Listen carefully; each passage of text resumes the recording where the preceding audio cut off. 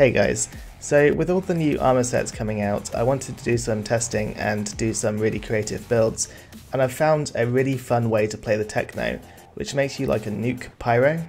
Nothing is really as satisfying as watching an entire map delete itself before your very eyes. Firstly, my name's Dake and welcome to Dake's Gaming. I cover a variety of build and guide videos, so if you'd like to see more from me, smash that like and subscribe button. If you want to do me a solid, watch the video in its entirety, as it helps promote the video to a wider audience. The build itself focuses on Blightfire, which is an improved version of Toxic, and what we're going to be aiming to do is nuking an entire room with damage over time through poison and Blightfire. I've seen Blightfire builds which primarily focus on blighted rounds, but I don't think that's the best way of doing it, so let's jump into it. Okay, so let's discuss the premise of the build. We're going to be focusing on the Flame Leper set, and the set bonus being that when we apply Toxic 3 times, it transforms into Blightfire, a stronger damage over time effect. I believe the developers intended this to be a Blighted Rounds build because you can apply Toxic very quickly, and you can take advantage of mods like Alchemical Mastery and To the Bone to increase that damage, but we're going to be going for a completely different build method. So let's discuss the class tree first. We're going to be focusing on Anomaly Power, Skills Life Leech, and ways to increase damage to enemies affected by freeze. This primarily is going to be where the source of our damage comes from. We use the big nodes Adrenalizing Antenna, Wipeout, Exposing Frost, Damage of Medicine, and Overclocked, as they all play a key part in increasing our damage too. Adrenalizing Antenna and Overclocked to boost Anomaly Power through use of skills, Wipeout to increase damage against low HP enemies, Exposing Frost to apply Vulnerable, and Doctor of Medicine to increase healing. So keep this in mind as we move into our Pax Tree. On the Pax Tree we aren't using a capstone as it's not necessary. We are taking Initial Striker from the top and Lethal Devices. Lethal Devices is pivotal in making this build a success because it inflicts Toxic when we use gadget skills. On the bottom tree we are using the Undying for increased skill leech if we're missing health, Override for a huge anomaly power hit due to digging so deep into the skill life leech, and Apocryphy simply because it's better than Painkiller in my opinion. For our Asension Points, you'll want to be focusing your points on Anomaly Damage, Anomaly Power, Resistance Piercing, Skills Life Leech, Status Power, Cooldown Reduction, Elite Damage, and Armor Piercing primarily. Extra points should be allocated to Crit Chance, Resistance, Armor, Healing Received, and then after that it doesn't really make much of a difference what you put your points into, so just go with whatever feels best for you. The skills that we're using are Blighted Turret, Cold Snap, and Fixing Wave. You may recall, but there have been a lot of new Fixing Wave mods added, and this has brought some really interesting concepts to the game. More on that after we go over the armor.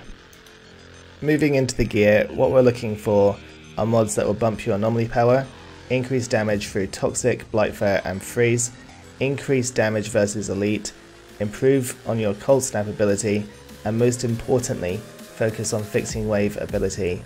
The mods for Fixing Wave are 100% necessary and must be used.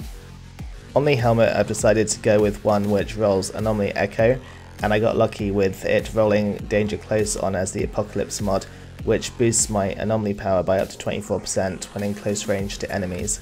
I use Long Winter as well to extend the skill's reach as it inflicts Toxic through Lethal Devices, which contributes our first stack towards activating Blightfire. The Anomaly's Visage is my ideal helmet because we're using Anomaly Power, Cooldown, and Skill Life Leech, which is key to the damage output.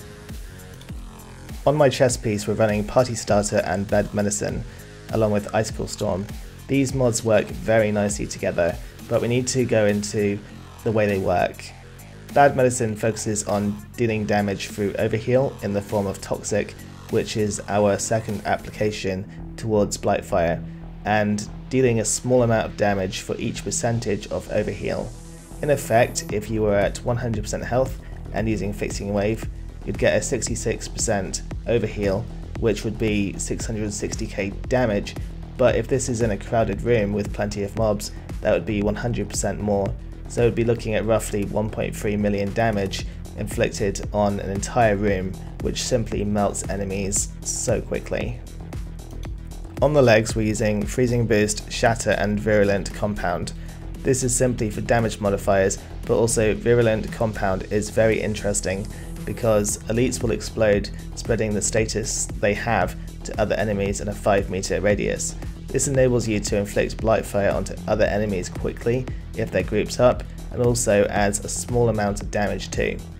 One important note, Euthanizer and Radical Therapy isn't working correctly with blight fire currently, but a fix is coming, so when it happens you'll be dealing roughly around 25% more damage, so definitely worthwhile keeping an eye out for. On my gloves I've got Euthanizer, Radical Therapy and Arms and Anomaly. Again, these mods are here to bump damage through damage modifiers to increase the overall damage taken when frozen or when affected by toxic. Arms and Anomaly is a fantastic mod for boosting anomaly power and requires just one critical shot each 6 seconds. On the boots I've gone for No Resistance Against the Fortified, Toxic Piercer and Unstoppable Force. This for me is a god roll because of how everything works together. So let's deep dive into how these work.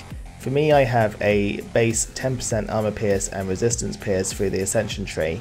I've got an additional 10% from No Resistance Against the Fortified, and then the 15% from the class tree, making up for 35% in total. This now transforms from resistance piercing into anomaly power through Unstoppable Force, providing a further 17.5% anomaly power as a boost. Not too shabby, right? Even better, you can get weapons which have armor pierce on them, and the one I have is truly a god roll.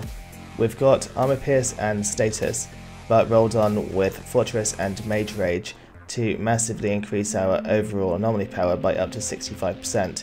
Granted, Mage Rage requires critical hits to get there, but at the same time this procs Arms and Anomaly for more anomaly power. My other weapons are damage dealing ones which are focused on killing elites and bosses, because Toxic and Blightfire, while they are incredible for wiping a map, aren't really that great for killing bosses just because it's damage over time. If you're going through trials, for instance, what I do is I use this build for wiping out the enemy maps because it's a lot faster than any other build I've used, and then for the Arbiter rooms I change to my turret build, which you can find in the top right hand corner if you want to check it out. The swap out for me takes less than 30 seconds, as I transmog my armors so I can easily identify which set I'm using, and then just change out Fixing Wave for Cryo Turret and you're done. However, if you're doing expeditions, this build is insane and you'll be able to tackle everything easily. Watching an entire map delete instantly is just so satisfying to watch. Let's touch on how to play now. This is pretty straightforward, so it won't require much effort. All you need to do is throw your turret to activate that 10 seconds of 30% anomaly power from Adrenalizing Antenna, activate Cold Snap to keep them frozen, shoot 4 times with your weapon with Mage Rage and hopefully Fortress on it too, and then use Fixing Wave. You will want to remember that placement on a map is extremely important. While you have increased range, you want to take maximum advantage of this providing you care about speed. You'll also want to try and be as near full health as possible when you use Fixing Wave, so activating Cold Snap first sets you up for success from the skill's Life Leech, hitting you at 100% pretty much, and no chance of being hit. That Fixing Wave will then do maximum damage, which should be around 130% more damage overall. For elites and bosses in crowded spaces, this is just about playing smart. Icicle Storm for me deals about 1.5 million damage when an enemy dies and deals area of effect damage, so if you're looking at killing those elites quickly, try and make sure there are some other enemies around them and you'll be cruising as you watch them destroy themselves. Hopefully you'll have a lot of fun with this build, and also thank you so much for watching the video, really do appreciate it. If you aren't already subscribed and you haven't liked the video, then please do so, it massively helps me out, and hopefully you'll find some more content from me in the near future which you'll enjoy. Anyway guys, thanks for watching and I'll catch you on the next one. Take care.